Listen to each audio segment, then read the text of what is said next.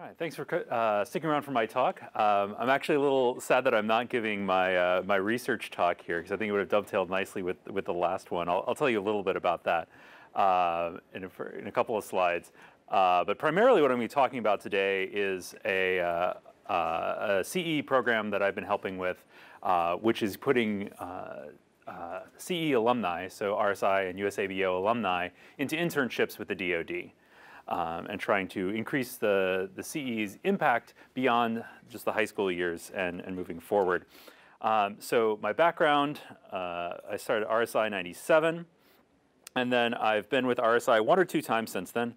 More recently, I've been with RSI as a mentor, a professor in the first week talking about sleep and why you should get some. I liked the commenter yesterday who reinforced that the submarine got put together a lot better when people got some sleep and a day off. I recommend that to my students every year. Some of them even take me up on that and sleep at night. Some of them sleep in the lab too, as I've noticed. So I helped out as a mentor a few times, and now I've been a primary mentor along with Don Wendell here for the last couple of years. I was showing some slide from our mentee from last year who's actually here this weekend, which is awesome. My background is as a psychologist. I studied psychology, task switching, that sort of thing. I'm currently a cognitive scientist at the U.S. Army Natick Soldier Research Development and Engineering Center, which is out in Natick, Massachusetts. It's most famous for things like textiles. It's the reason there's digicamo and better shades of camouflage as well. And most famously, they now have an MRE pizza. So they have a pizza that is shelf stable for 3 years with no refrigeration, and I am told that it is better than some frozen pizzas you've had. So the things I'm working on these days are primarily swarm robotics. So like I said, going in with the last talk, AI is getting better, but if you're trying to have a whole bunch of small things that are not incredibly smart and don't have supercomputers behind them, if you can team them up with a human, so human-machine teaming, if you had humans driving them, and sharing the responsibility of who does the thinking and planning and who does the action, then I think we can get some great advances there in some of these intermediate steps that we're talking about in the Q&A, where we have some relatively smart robots and some very smart humans, have them working together to solve problems. So we're looking at that, and this is a figure from Agnes's paper last year. So if you're interested in swarm robots, happy to talk about that. But the primary point of my talk today is talking about, like I said, CE internships. There's a long military history, in case you haven't noticed. There's a little bit of a Navy connection here, but it's not only the Navy that's interested in RSI and USABO alumni. So DoD laboratories in general have a big push towards STEM education. For example, DoD labs, this is at the level of the Department of Defense, not any one of the particular branches. There's sort of 5 different aims that they've got with STEM education. The first is to inspire youth, do outreach in the K through 12 domain. That's part of what they do when they're sponsoring RSI students. Cultivate future STEM talent through supporting and enhancing undergraduate and graduate students. Promoting increased participation of underserved groups in STEM activities and education programs, and enhancing the efficiency and effectiveness of STEM initiatives more generally. So the project I'm talking about today falls under the second category of not just getting the awareness and the participation of folks K through 12, but actually taking the students who are in undergraduate and graduate levels and trying to keep them involved and give them more opportunities. So DoD has been sponsoring CE since the beginning. There's still an active involvement in DoD. BEST has been involved for many years in sponsoring RSI students. Currently, between 10 and 13 students every year are funded by the DoD to come to RSI. So there definitely is a strong involvement there. And so the current program of the DoD internships is trying to take these take students who've come out of RSI and USABO and try to find them placements in DoD labs. There are, so DoD is the largest employer of scientists and engineers in the world. But a lot of people don't know about it in that sense. They think about it as, oh, government contractors are doing this, government contractors are doing that. But actually, a lot of the research and development takes place within the DoD. And so we want to make there be opportunities for people to see what that research is like and see if that's the sort of thing that they want to do, and if that's a way that they want to contribute. I know from my own personal journey, it wasn't until I was a postdoc that someone's like, hey, have you thought about working for the Army? And I was like, well, I'm thinking about it now. Talk to me about it. And so it would be nice if we could let people know things like, hey, if you're a scientist in the Army, you work 40 hours a week. Which, if you're coming from university, is like, is that a possible thing that anyone could even do? But it is, and so I encourage you, if you're interested in doing science or engineering with a public-spirited mindset and would like to have your weekends free, come talk to me about opportunities later. So let's talk about some of those opportunities. This program started in earnest last year. 2017 was the pilot year. There were 47 internships that we floated out to people that they could possibly take. A lot of these were focused with the Air Force research labs, but Air Force, Army, and Navy were all involved. We had 38 applicants. We had a really good turnout, and there were 10 folks who were eventually placed. And these were internships that were fully funded. So they got a stipend, they got housing, they got travel. So it was definitely not one of those internships where you have to sort of pay to do the thing. It was actually a funded thing. And the reports that we got from the students were very positive. I think the limiting factor in really placing people in these internships is that, especially with USABO involvement, there were a lot of folks who wanted computational biology, and there were only so many computational biology things. I'll say if anybody wants to do materials science, please apply to this. There's some amazing materials science things. And reading through these internships, I would kind of wish that I could go back and change careers several times and do all of these things, the same way that I kind of wish that I was researching jumping spiders right about now. And so so I encourage you, if you are an undergraduate or graduate student, please apply this next time around, and hopefully we can find something for you there. This year was the second year of the program.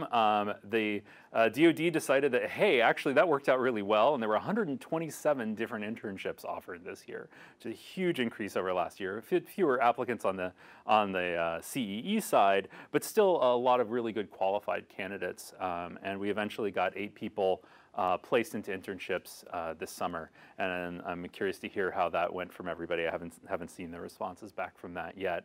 But I think it's a really good program for getting folks to both experience this DoD research and which increases the awareness about folks. They'll probably hopefully tell their friends that this was interesting and what I learned, what I didn't, what was good and what was bad. I don't think DoD research is for everybody. It takes a certain amount of willingness to deal with bureaucracy. And I'm now happy that I'm working with universities because I can say, oh, things move so quickly in universities. Yeah, and so if that's not something, if you think that universities are too slow, DoD is probably not for you. But if you're willing to put up with a little bit of that, then there's some really cool payoffs. There's a lot of resources that are there. One in particular that I really like that a couple friends of mine work on out at Wright-Patterson Air Force Base, something you're not going to really find in industry. They've got a 6-axis disorientation simulator. This is like when you go on the whirly thing at the fairgrounds, except this is up to 3 Gs continuous in the 6 axes to simulate what happens when a fighter jet tumbles out of control. And you don't really get kit like that in most university or industry situations. And so giving more opportunities for people to work on these really interesting projects, on these really interesting technical challenges and scientific challenges, I think is great. And I think it's good for the DoD side to get a wide variety of people in, not just the folks that are sort of close at hand. And so I think this is one of those win-win situations for a lot of people. So that's all the basic content I've got on this, but I'm happy to take questions. And if you've got, if any of you are interested in doing the program next year, talk to me and I can give you more information about it. Yes? What happened to the 119 internships that weren't filled? So this is not the only program that the DoD is getting interns. And so there's a lot of these places have standing relationships with local universities, and so there were other opportunities for them to get people. This is just something that was offered. These are the ones that were offered to our students. And yes? So along the same lines, is that like transfer from the 17 applicants to the 8 eventual placements, is that a no from you or a no from the students?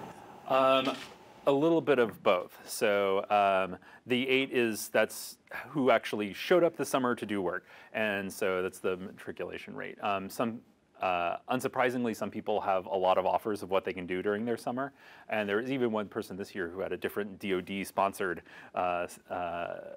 opportunity, and so there's a little bit of both sides there. And like I said, there's people filling their what people tell us is available 6 months out changes a little bit as things get closer. But yeah, good question.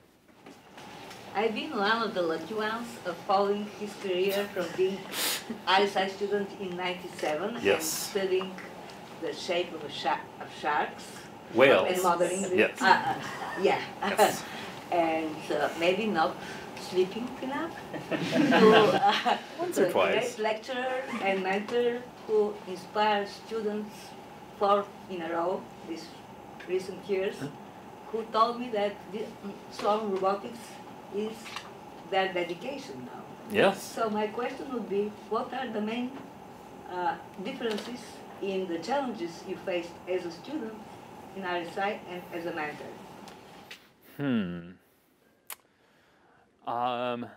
I think one of the main challenges I faced as a student was just understanding how little I understood. And also at that point realizing that the Navy had been trying to solve the problem I was working on for the last 20 years and hadn't gotten particularly far. And I was relieved to see that finally some deep learning applications solved my RSI project back in 2017. So it just took 30,000 times more computing powers and 6 PhDs working on the problem. So I felt less bad from not solving it.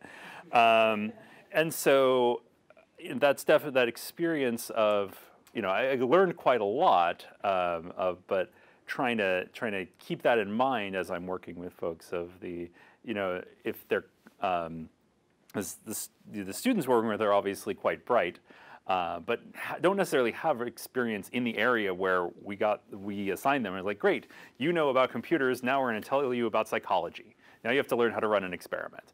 And so that trying to have empathy for their situation of not knowing any of the particulars and trying to get them to a point where they can make a contribution, I think is that's what I'm trying to bring forward from my experience there.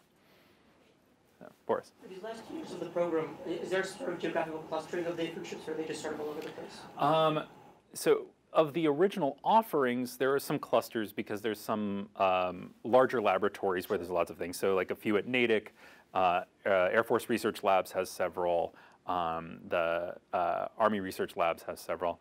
And there ends up being some clustering in where people end up, in part just because of the clustering of interest. Like I said, this year in particular, the couple labs that offered computational biology internships, they got a lot of people there because we have a lot of interest in that. And so there ends up being some clustering. But in general, DoD labs are spread across the nation. There are 80 different DoD labs. Sure, that's what I was asking. So basically, like, all the labs sort of participate to some extent? We've had increased, it wouldn't say all, but there's a wide, yeah, a wide. Yes. So Dr. this sounds like a really awesome opportunity for the CE alums. In the past 2 years, you noted the application numbers have cut down a little bit. What sorts of things do you think we can do, CE can do, alums can do to help kind of increase those applicants and make sure people know about the opportunities? Good question. So I don't want to say that like it's tanking in the event that it's 2 years worth of data. There was a much bigger push the first year to try to raise awareness since it was a brand new thing, and we definitely had some some folks repeat this year who had done it last year. So there was there's still a little bit of advertising, but we could do a lot more. And that's part of why I'm here today and tomorrow, to tell you, to tell your friends. But I think it's mostly an outreach thing.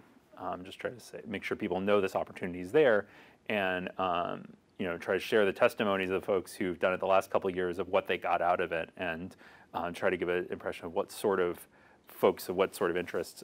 In particular, the thing I say is really trying to broaden the interest range of the folks who participated. Like I said, material science is not the hottest thing at RSI from the last few years looking at the things, but if anyone's interested in that, that's a really hot topic in DoD research. They want materials which are fireproof, waterproof, weigh nothing, stain-proof, never need to be washed, and cost nothing. They just want that. Why can't you deliver that? But so there's a lot of effort working on big problems like that. And so I think if you're interested in really ridiculous engineering science challenges, looking at DoD is a great place. So, yes. Launching off of Don's "How can we help" question, it almost seems like since the target applicants are undergraduates and graduate students, that there's a real need for promoting this in universities, colleges, and so to some extent at the high school level, to you would get some of the seniors and so on, but beyond that, it sounds like this is potentially not going to get off the ground until you have faculty who are also advertising it to their students. That would definitely help, yes. Yeah, so is there any, are there any resources for CEE to bring this to universities and have, one thing that I can think of off the top of my head, there are career centers and there are events targeted towards, right. Well, this alternative PhD, there's yeah, so this particular program is just for CEE alumni. And so this is not a general DoD internship program. Oh, I thought you said, I see, okay. Which is why we're the relatively small numbers, is because this is specifically trying to take folks who've done USABO or RSI, and I see. So it's Mrs. D's holiday party and these are the major advertisements. Yeah, the major things is that email list that hopefully everyone's on. That's how you knew how to come here. I see. Yeah, is the primary advertising thing. There are other opportunities, but this one is, for people generally, they're smart scholars, for instance, is a big one. And so. And that's something, if anyone wants some information more on that, I'm happy to put my Army hat on instead of my CEE hat and start talking about things there. But yeah, this one is just CEE alumni, so and is limited specifically to undergraduate and graduate students because of funding allocation reasons. But if you're not in one of those camps and want some opportunities, again, talk to me and I can try to find some information. Yeah, what are the citizenship requirements for this? Do they have to be U.S. citizens? I believe so, at least for some of these. It varies location to location depending on how strict the security is, but U.S. citizen will definitely be easier, but we can probably find something where that's not required. It just depends on the security level of the installation.